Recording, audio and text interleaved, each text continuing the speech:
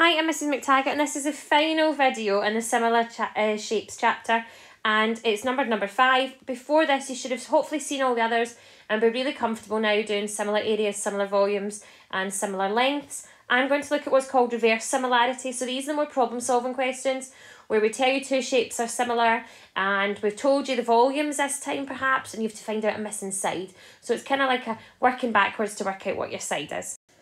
Okay, so this question here was in a past paper a couple of years ago. I've changed the numbers just so we get nicer answers to help the method out.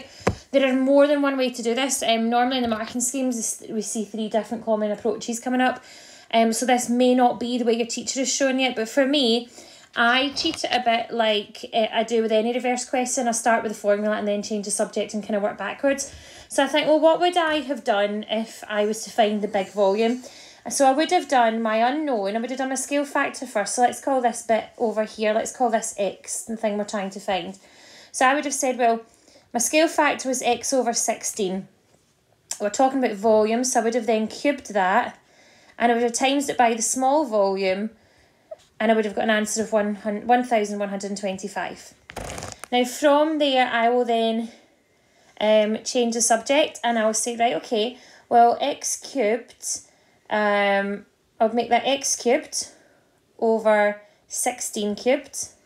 I don't need to necessarily work that out just now. And I would think, right, okay, the opposite of dividing by 576 would be to divide by 576. And I would do that first of all. Then I would think, right, what do I need to do to get x on its own? Well, I need to move the 16 cubed. So x cubed would be this fraction here times 16 cubed, and then whatever that answer is, I will cube root it. Now it's a very messy number, so I'm just going to go to my calculator and work it out, and it actually gives me 8,000. So let's just put the 8,000 in there. I forgot I'd change the numbers to make it nicer. So that gives me 8,000. Now that was what x cubed was, so I'm going to do the cube root of that, and the cube root of 8,000, well, we should know the cube root of 8, and the cube root of 8,000 will be 20.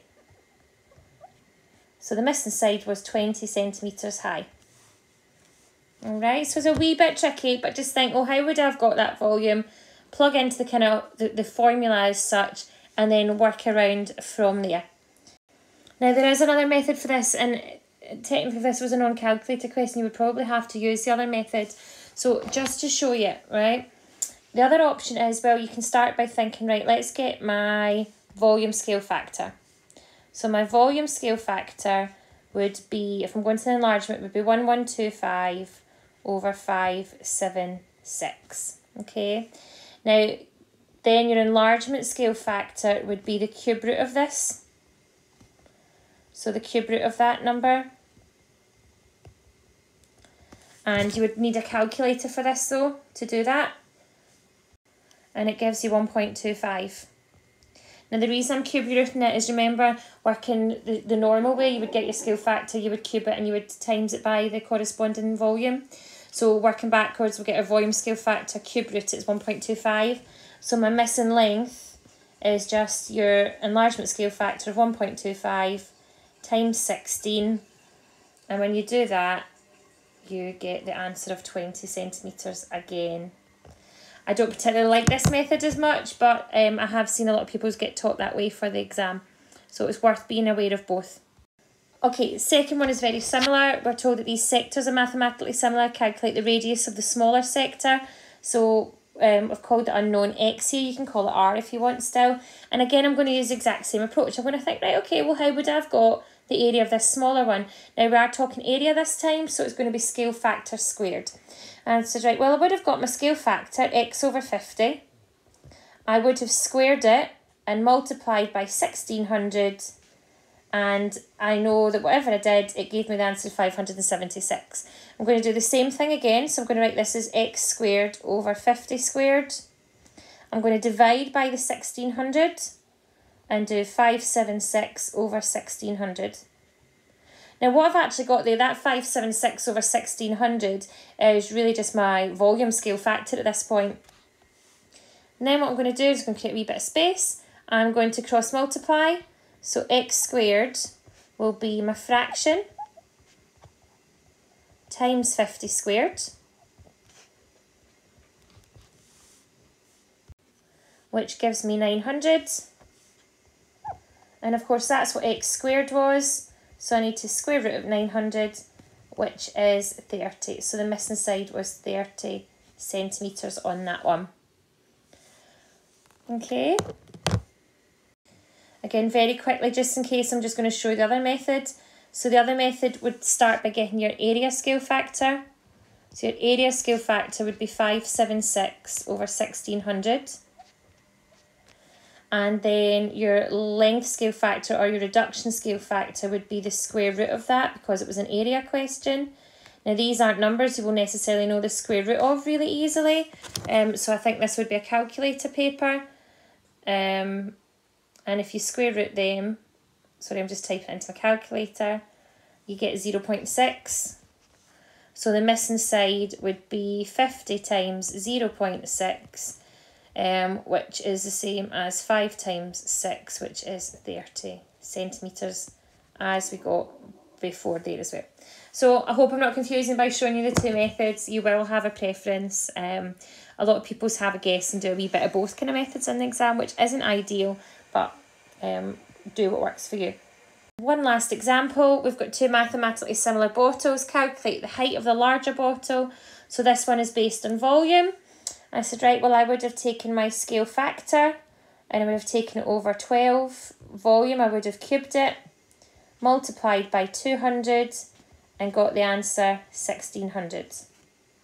Now, that would have given me x cubed over 12 cubed equals 1600 divided by 200, which is, I'm just going to cheat here because I know that that's just 8. And then x cubed would have been 8 times 12 cubed,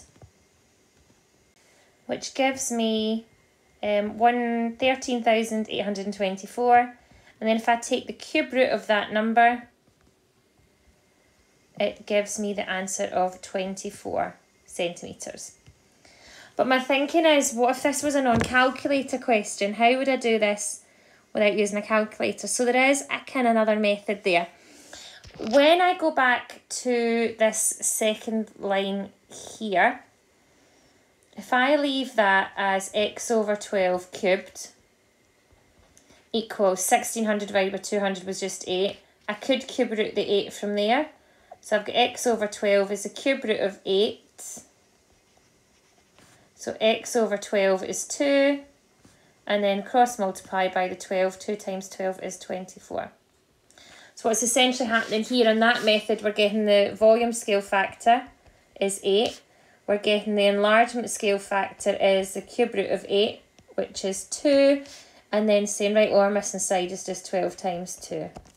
So this is a point video if you wanted to try any of your own. Here are 8 examples. It kind of goes area, volume, area, volume, area, volume, just to mix it up a wee bit. And then if you unpause the video, you'll get the answers. And there is the answers there.